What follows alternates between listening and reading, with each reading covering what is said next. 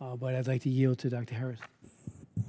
Thank you very much, Mr. Chairman. I appreciate it, and I appreciate all the witnesses. I apologize in advance to Ms. Prassow. I'm not going to be able to hear your testimony, but I will read your written statement. You know, as some of you may know, I mean, I traveled with the Helsinki Commission, and we visited Armenia this July.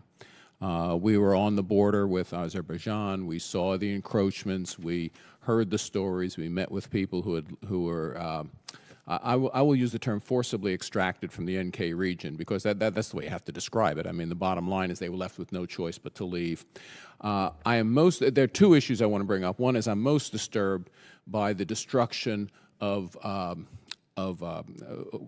what can best be described as cultural buildings. I mean, it was my first visit to the South Caucasus, and you know, if you go and visit the monasteries that are 1,000 years old, I mean, these are tremendous World Heritage sites that should be preserved and never destroyed. And I'm very bothered by the obvious evidence from the imagery you show that there's destruction going on for no good reason, really for no good reason. And that is something we have to deal with.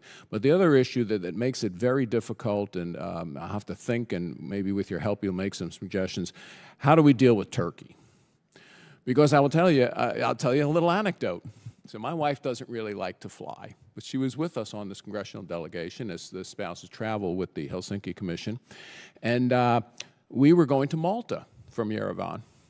Now, if you look at a map and you draw a line from Yerevan to Malta, I'm like, it's not that long a flight. Don't worry.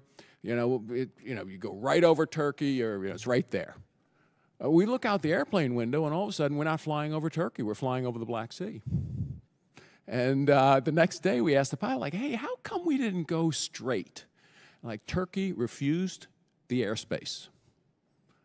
Now, this is a NATO ally. We're traveling on a U.S. government airplane, and a NATO ally refused us airspace because we had visited Yerevan. We have to deal with that.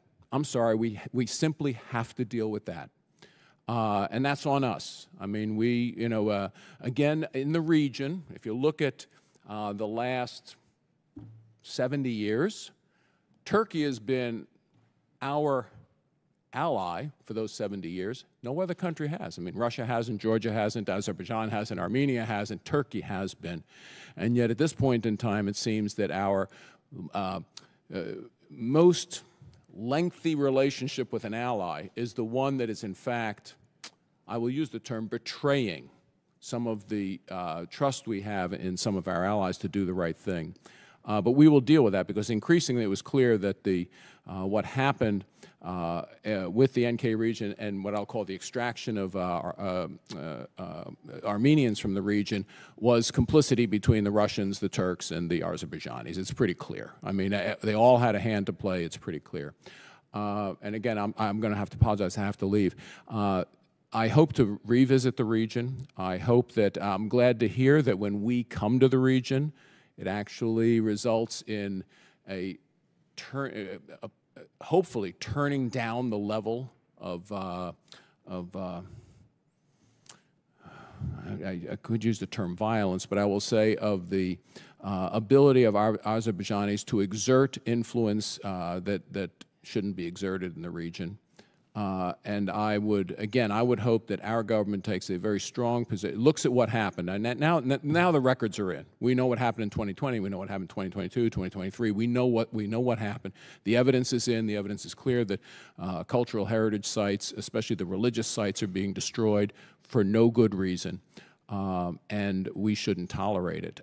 It's up to us to figure out how we solve that issue, but it is an issue that obviously does need to be solved, because we do need to stand against that kind of behavior. It's tricky, as you all know, difficult part of the world, a rough neighborhood. But again, I thank you all for your testimony here today. Again, bringing, in my case, for me, but of course the entire Commission up to date on what is happening in that part of the world. And with that, Mr. Chairman, I'm going to yield back, and I do have to leave. Thank you. Thank you, Dr. Harris, for your comments and for your leadership.